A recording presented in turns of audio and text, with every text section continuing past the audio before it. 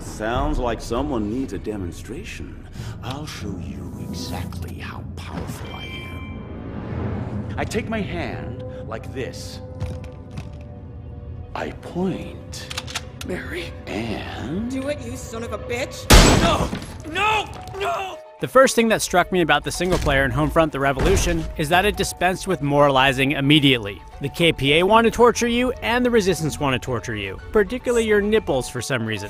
Okay. Nipples first. Neither faction are initially likable, and that's a good thing. One of the problems with the breakdown of civilization is that people forget how to be civilized and revert to their tribal allegiances. The speed at which people resort to violence in this broken world is astonishing. And that's great. You're about to shoot a bunch of people with a flaming shotgun, so why bother pretending you have the moral high ground? The campaign gameplay of Homefront after that point turns into a war of attrition. Hit and run attacks, taking outposts, and generally resorting to guerrilla-style tactics. If I had to make a parallel to other games, it'd probably be Far Cry 4 in an urban setting. You quickly learn that staying and shooting it out will lead to never-ending waves of enemies, dwindling ammo, and a high likelihood of death. Even worse if you're a skilled player and manage to best the soldiers, drones, and armored trucks in front of you, eventually a giant, terrifying blimp will show up and chase you around the map until you crawl into a hidey hole.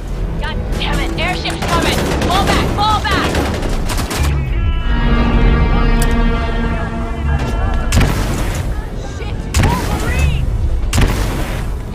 On the flip side, to help you in your pursuit of rebelling, is good old-fashioned American ingenuity in the form of modified weapons. Players can purchase several variants of each weapon, and using the classic Cry engine, swap attachments or even the entire upper receiver out in the field. During the 2-hour demo, I was able to get an incendiary shotgun conversion called the Inferno Launcher that made combat a flaming heap of fun. Also spotted in the starting area was a pneumatic pistol and a crossbow to make those silent kills. Homefront both takes its settings seriously and its loot not too seriously, which delivers a consistent set of new things to play with and environmental challenges to try them on. The starting area map itself was fairly large and could be traversed in a number of ways: on foot, motorcycle, or with a pretty responsive parkour system. We're ambushing this patrol. Brady, best if you go with G-Man. Just do what he says. Try not to die. At the end of my demo, I'd say I had a great time with Homefront: The Revolution.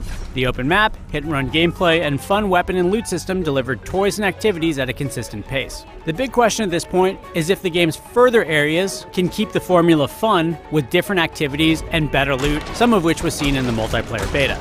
If so, then Homefront: The Revolution could shape up to be a very rewarding sandbox-style shooter.